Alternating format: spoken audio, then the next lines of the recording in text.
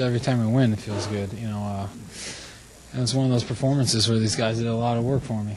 My job was to go out there and obviously throw strikes and get outs. So I think I did, for the most part, that. And these guys got me some runs and made some great plays. I mean, you can't say enough about, Dougie scooping some balls out of the dirt on some big plays. Jeter up the middle. A-Rod on some plays, up ahead of the mound. Some of the plays in the outfield. I mean, that's how we're going to win ball games. Carl, the way you've been progressing all spring, is this kind of what you've been working towards with a game like this? Yeah, I mean, I felt good coming out of the pen. I thought, I had a good rhythm going, and the guys scored me some runs early, which, any pitcher lets them relax a little bit and go out and work your stuff. And, for the most part, I don't think it was a dominant outing, but I definitely got a chance to go deep into the game, which gives our pen a little bit of a break. And, these guys did a lot of the work. I mean, especially behind me, I was getting a lot of ground balls and they were making plays. And for me, that's the key for me to stay in the ball game for a while. Carl, Ron Guidry wanted you to be aggressive and go after guys, throw strikes. How mindful were you of that as this outing went along?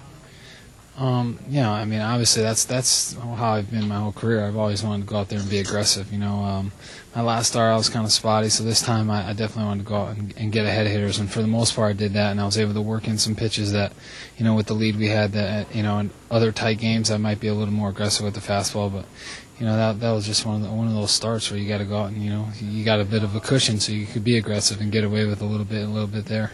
Joe talked about how much he liked your competitiveness. Have you almost had to relearn a little bit of that just because no matter what throwing you do on the side, it's not in a game? Yeah, I've been through injuries before. Obviously this time period's been a bit longer than other times, but I think just getting a good game plan and being aggressive is my key. Like Gator said. So, I definitely wanted to go out there today. I was ahead of a lot more hitters in my last start. So, that's a key for me.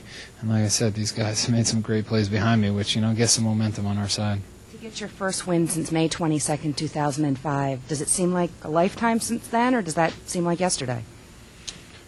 Some days it feels like yesterday, sometimes it feels like a lifetime. But I'm glad to have all that behind me and move forward. And, now as a team, we can keep moving forward from here. Andy Pettit talked yesterday about needing one of these to kind of get this staff rolling. How ironic. It's almost going to be strange that it's you that does it, but it must also be a tremendous source of pride. No one would have bet on you. Take that as a compliment or not. I don't know if coming into this season anyone would have necessarily bet on you on that. I understand that. But, someone's got to go out there and do it, and I'm glad I was the guy, to tell you the truth.